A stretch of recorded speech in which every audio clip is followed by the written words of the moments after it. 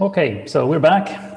Welcome everybody to this final panel of the event, and the last but not the least, obviously. Well, personally, I'm really excited to have this panel today, and also to be here with my colleagues Pierre and Andreas from the Gaia-X Association. And the Gaia-X Federation Services project. I think it's going to be a really, really interesting panel, both their presentations and the updates on their respective work, the work they've been doing for a while, for several months or more than a year. And also the final discussion we have at the end about how we see research and innovation in Europe around edge computing and other related technologies and data infrastructure as well. So very quickly, just going to introduce you to our speakers today. So thank you, Pierre, and thank you, Andreas, for joining us. I know your schedule is quite tight, and you're pretty busy. So thanks a lot for joining us. I'm sure the attendees and members of the Open Nebula community and the ONEedgeDay will be really happy to have your insight here.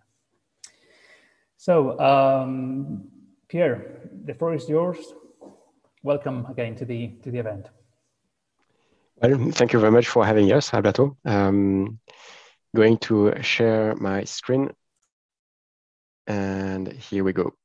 So today I will present the trust framework, but with an emphasis on the relation to the edge case. So the trust framework, and going back a bit on the origin of Gaia-X, to accelerate digital transformation. Also important part, I think, he believes, to build trust, to enable user to believe, to trust cloud services and on-prem services, digital services that can be used, and without leaking their data or knowing exactly where it's being processed, run, stored, and so on. So part of these big statements that we have, accelerating European digital transformation, we have two sub-tracks, sub-part, the legal autonomy and the technical autonomy.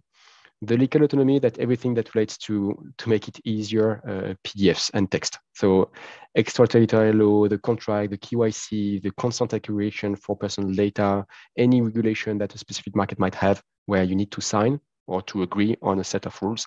And that will be set and said, and we will put that under the box of usage policy, the one here. On the technical autonomy, we have two aspects, the data and the hardware. Hardware is out of scope for Gaia-X, and there are other initiatives in Europe that cover that. On the data part, we have a definition of data within Gaia-X, which is different from some other definition. It's really a set of bytes stored on a device. So it includes also the software. And I believe this is very important in the edge case to know exactly what type of runtime, fireware, microcode is being used, who owns what on those devices. And since we're talking about edge, also the edge continuum sometimes, you have a lot of use cases with 5G application where you can deploy application next to the antenna. You need to know what type of software is being used also, so you know what type of dependency you have on the one providing you the stack. So the technical autonomy and the data include software and data. And for that, we have two categories: the access right, so access-based control can be attribute-based access control based on attributes can be, and the usage policy. The usage policy is refer to the use policy of the legal autonomy, because most of the time, technically speaking, we don't know how to enforce usage policy. We know that we have some technology, for example, trusted execution enclave, SGX or SV and IMD, fully homomorphic encryption, multi-party computation, federated and so on. But those covers only one very specific part of usage enforcement and are not yet generic. And most of the time, when you want to enforce usage policies, you refer back to a contractual document that you've signed, so back to the legal autonomy. And that together all those blue boxes are what we call the this forms a common digital governance. And we do believe that if we really want to enable scenarios from the edge devices to the cloud, to on-prem, to any or to another edge devices, you need to have this common digital governance across organization, across provider. Otherwise, that wouldn't work. So the next slide is a description of how those ecosystems will work. So in this picture, we have 4 ecosystems. You might have a lot of them. The pictogram here refers to service data infrastructure. There is no devices here. There is no pictogram for devices, but let me put a mobile phone, for example, or a kind of sensor. So I don't know how to draw a temperature or water level sensor, but you can also have sensors that are, you can collect the data of those sensors in one ecosystem. And the goal is to make them, then how to make them interoperable, accessible by other ecosystem. And for that, you really need to have this common, what we call the common trust framework in Gaia-X, that enables to build this common governance. This picture can be split in 3 planes, and those planes are the same one that are being described in the chapter 2 of the Cloud Federation Reference Architecture from the NIST, where you have the trust plane, which is really shared across ecosystems, the management plane and the usage plane.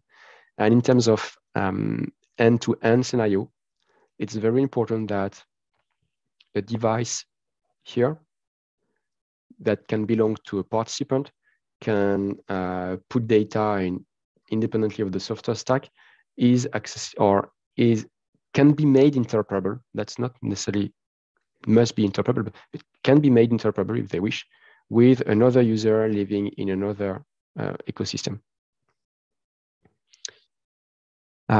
So why this is important? It's because when you are specifically on the edge side, you are composing, you are assembling a lot of services together.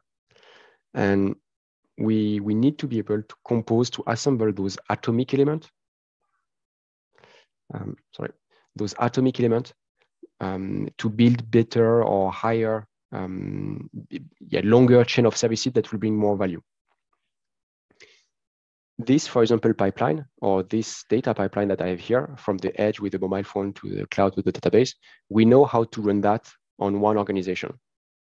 But now let's figure out that, let's imagine that we have not like one organization, but 12 different organizations, each of them owning a piece of the jigsaw.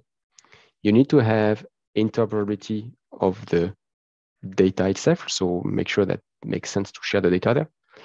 The portability, so you can execute your workload or your algorithm on a specific infrastructure, and the a common governance, so that you have really also this interconnection, this capacity to, well, technically speaking, talk, having the same language. So that's more related to the infrastructure part, interoperability at the bottom part of it. And this is important because this simple pipeline, data pipeline that you have from edge to cloud or edge to edge, that's something that you will find everywhere. Every time you want to extract value, to create new added value for added services. The common schema is that you have data, a magic box that we call artificial intelligence, and it extracts some value. Under those boxes, what you have is a much more complex set of atomic steps, from the ingestion of your data to the cleaning of the data, augmentation, normalizing, so you know how to compare them. And well, then the training and the tuning of your model and so on, and the deployment. And as I said before, if we have one step of those one vertical element in one organization, how do we enable the data to be transferred, the services to be transferred from one organization to another? That's what we will focus on with data exchange. So that's now part of it, what are the work that we are working on in Gaia-X. So that's really working on how to enable that. There is 5 main features to address.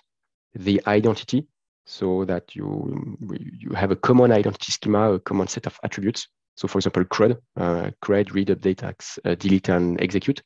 But we need to make sure that in the case, for example, of OpenID Connect for SSI, is that an OpenID Connect federation understand what the other OpenID Connect federation said. On the data protocol, or that also include the infrastructure. Well, you need to have interoperability. Which type of container runtime do you use? Docker, Rocket, Singularity, and so on.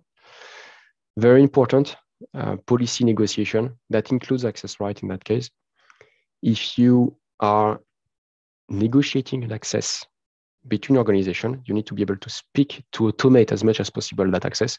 For example, we have technology, we have domain-specific language that enable us to do that. Rego, which is an extension of Datalog with JSON capabilities. We have ODRL. There are other domain-specific language that enables to have policy negotiation for specific ecosystems. Once you have negotiated your policies and you agree on that, you need to have traceability. You need to be able to refer back to a prior agreement that is stored in an immutable way. So it can be a very big central database where you store everything, or it can be just the hash of the contract that you store in a distributed ledger. The implementation is really specific to the ecosystem, but the feature and the functionality are the same. And then obviously, well, if you want to be able to exchange services, you need to be able to discover them. That will be all for a quick overview of what we are working on in Gaia-X and how it's very important to include all the aspects of the stacks from devices, sensor, up to collecting the data, ingesting the data in a data pipeline to create more advanced services. Just one additional note, which I wasn't planning, but that might be interesting also. We are working with the other initiative outside of Gaia-X, such as the asset administration platform, that have already a lot of expertise in the industry 4.0, and on how to build those from the sensor in the manufacturing line up to training models.